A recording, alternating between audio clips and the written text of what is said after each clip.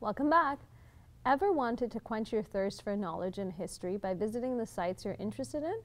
One historical site of interest to many people across the world is Islamic Spain. What can we learn by visiting Islamic Spain? What does this Islamic civilization Europe have to teach us today? Let's talk to Tariq Mahmood, founder and managing director of Andalucian Roots, a family-run business that has been organizing tours to Islamic Spain for over 15 years. Let's hear what he has to say. Welcome back to the show, Tariq. Thank you. So continuing on our conversation from last week, of all the places that people could travel in the world today, why would you suggest Spain as a destination? Of all the places, Spain is should probably be #1 destination because of its history. For a number of reasons. There's not just one reason. Obviously, because it's really beautiful, the place is really amazing. But secondly, the history is so important because there are so many lessons, in particular with what's happening today, the climate that we live in today. There's lots of parallels, there's lots of lessons that we can take from it. But also simply the fact that going to see a place where you have monuments, you have cuisine, you have the character of the people, you have so much which tells you that Islam has been here for such a long time, is just simply mind-blowing. I mean, you can stand and lecture somebody and say, well, okay, Islam has been here or Islam has contributed to Western civilization. But to actually go and see tangible things, touch, feel, smell, that's a completely different concept. And it really brings it home that, yes, as Muslims we have been here. So for Muslims it's really, really important to go and connect with that history and have a sense of belonging here. For non-Muslims, it's again really, really important because non-Muslims, people in the West, are being made to think that Islam is the other. It's something strange, it doesn't belong here. And we're all, because it's strange and because it's the other, we're all being bombarded with this like clash of civilizations because we are so different. But yet the reality is something completely different, that the Islam that was present in Spain was indigenous. Again, one of the things that we're like kind of brainwashed to think is that when somebody mentions the word Islam or Muslim, we automatically think East, brown, black people. That's very true. And we're programmed to think like that. Yet this Islam, which was here for 1300 years, was very indigenous. So these people were white, European, blonde-haired, blue-eyed people. And 80% of the population at one point was Muslim, majority of which was indigenous. Only a handful of people from the Muslim world came and settled in Spain. Because you have to remember at that time, the third world was the West and the first world was the Muslim world, Baghdad and Damascus. So when Spain was conquered, you wouldn't have had people migrating from the first world to come and live in the third world. So when Spain was conquered, only a handful of people came because nothing was happening in the West at that time. So for that reason, it was indigenous, it was white, it was blonde-haired, blue-eyed European Islam. And for that reason, for non-Muslims, people in the West, for them to go and understand that this is part of their history, Islam is a part of their history, and it directly contributed to Western civilization. Now, what does traveling to Spain and just travel in general mean to you as it relates to your work? When we first set up the company, we wanted to... Can you briefly explain what your company is? Because I didn't do that, so I'll leave it to you. Okay. Well, our company is Andalucian Roots. We are based in the UK, but we operate in Spain.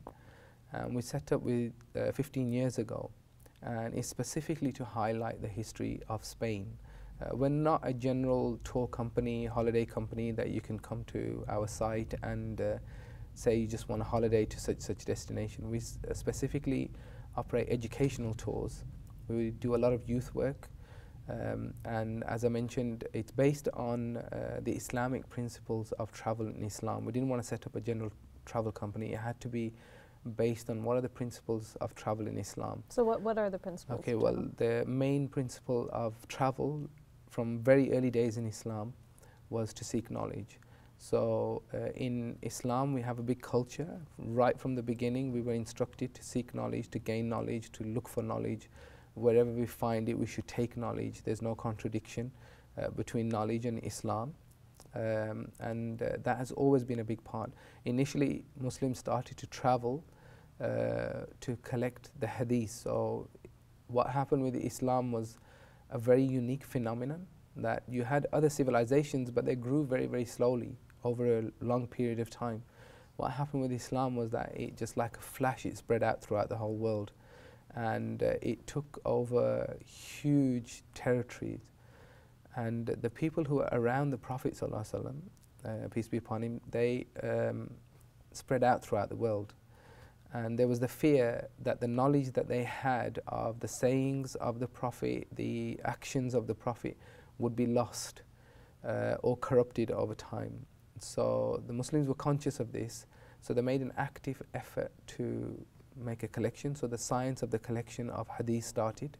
So they started to travel wherever they knew that people who were around the Prophet were, to collect the hadith.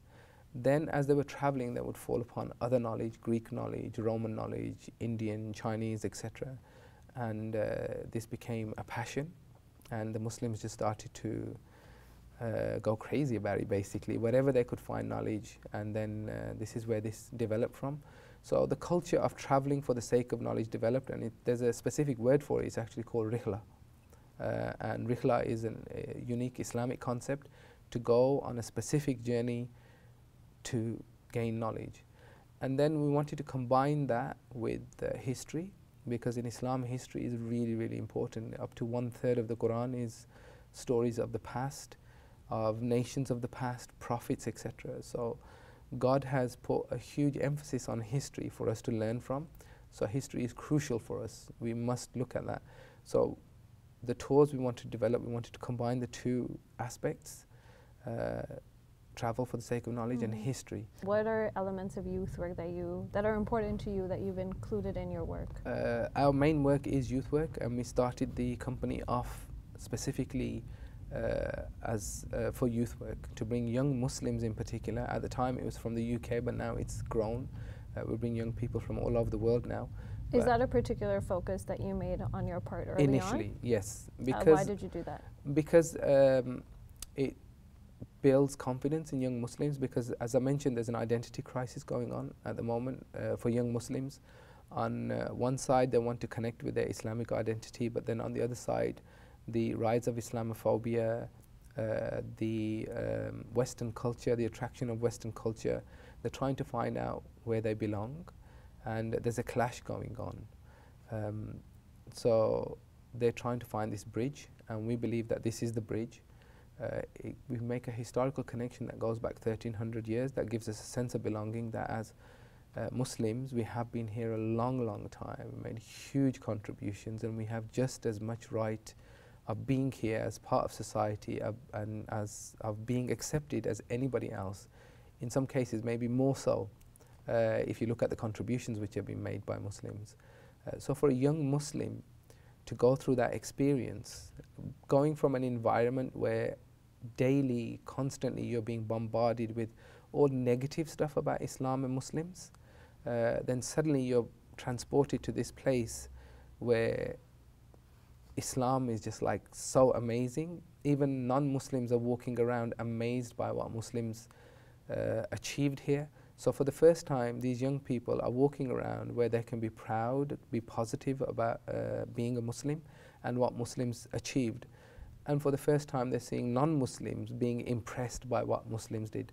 So this gives them a lot of inspiration. What can we learn from what Islamic Spain went through and how it applies to us today? How Islam and Muslims are being presented is as if Islam and Muslims have just arrived here for the first time, and we need to look at Muslims with suspicion. You know, they've just arrived, we don't know how they're going to behave, we don't know what they're about, so we need to treat them with suspicion.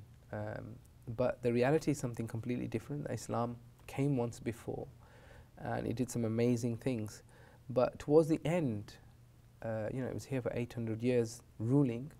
Then when Spain and Granada fell, there was this slow and steady stripping away of the Islam of the Muslims that were there. So Islam, practicing their religion, practicing their deen, practicing their way of life became more and more difficult. This didn't happen suddenly. So new policies were introduced, So, for example, hijab bans, beards weren't allowed, you can't pray anymore. So this was like a process. It's like we're going back in time now. We're going back in time, and then you would have, like, you know, eventually, and also a question of identity. They would be asked, well, they were eventually forced to convert to Christianity. So for a period of nearly 150, coming on to 200 years, you had a community which was known as the Moriscos. These were secret Muslims. So on the outwardly, they would pretend to be Christian, but inwardly, as much as possible, they would continue to be Muslim. So with the pressure that is being put onto the Muslim community now, the negative media attention, focus on Muslims, politicians now, I mean, like, you know, Muslim bashing has become mainstream. It's becoming socially acceptable. So we are now in the early stages of becoming Moriscos. What do I mean by that is that now we're starting to change our behavior. So in certain environments, in certain places, we behave differently because we don't want to be seen as Muslims. So when we're in our Muslim environment, we're more comfortable. So this is only, unless we don't recognize what's going on and learn from history, the dangers are that eventually where's it going to lead to? That our next generation, the generation after, are going to start leading double lives. When they're outside, they're going to be forced to behave in a certain way. They're not going to be allowed to show their Islamic identity outwardly. And only in certain places we're going to be able to practice our religion, and then eventually maybe we're going to be stopped from doing that as well. So we need to make sure history doesn't repeat itself. And how do we, just ending on a positive note, because, you know, Islamic Spain had a downfall, how do we make sure we don't have a downfall? Okay, well, we need to look at what was the success of Muslim Spain. So in the early days, they did some amazing things. And one of the things that we learn from history is the Muslims historically have always been brilliant at integrating, going in and taking on local culture, local traditions. And there's one rule that Islam has always had, and we're having a problem with that at the moment. We're not taking that on board. One rule that Islam has always had is that whatever you find, wherever they went, whatever they found, as long as it didn't contradict the fundamental teachings of Islam, we can take that on board. We can make that part of our religion. So it doesn't matter whether it's architecture, whether it's food, whether it's dress, it doesn't matter what it is, we can adapt that to our beliefs and our way of life. So a typical example is, I usually give this example, is, say, for example, mosques. If you take a snapshot of mosques around the world, are they all the same? No. They're completely different. So wherever the Muslims went, they adapted the local. So in India, they took on the Hindu domes and they adapted those mosques. The Ottoman ones are the Byzantine ones. You go to Africa and you have an African version of a mosque. You go to China, you have a Chinese pagoda, which is a mosque. And now that Muslims have come to the West, for example, I live in the UK, and then you will have a row of terraced houses and typical English estate, and smack bang in the middle is a green dome, and obviously sticks out like a sore thumb. Yeah. And it doesn't belong there. It's not part of the environment. Of course, the local community is going to feel as though you're trying to impose something upon them. If we adapted the mosque to the local architecture, then they would feel as though this belongs to them, it's part of them as well, and they'll accept you more. And this is just an example that this is what we need to do, become part of the society. There's nothing wrong with us being part of the societies that we live in. We need to adapt, we need to change things, and we need to contribute. The Muslims, one of the best things that they were able to do was contribute to society. They were able to change societies for the good. And that's what we actively need to be doing, but not just doing, we need to be seen to be doing that. People need to see that we are changing society, we're improving things. And when you start doing that, then society starts to accept you and realizes that you're not aliens, they're all going to do strange things. This is very hopeful, very inspiring, a very good lesson in terms of really understanding history to a practical day life. Thank you so much for your time, Tariq. Thank you for inviting me. Hey YouTube, we hope you benefited from this video. If you liked it, or if you didn't, let us know in the comments below. And if you're interested in learning more, check out some of our other videos. And don't forget to subscribe so you can get new videos every Monday, Wednesday, and Friday.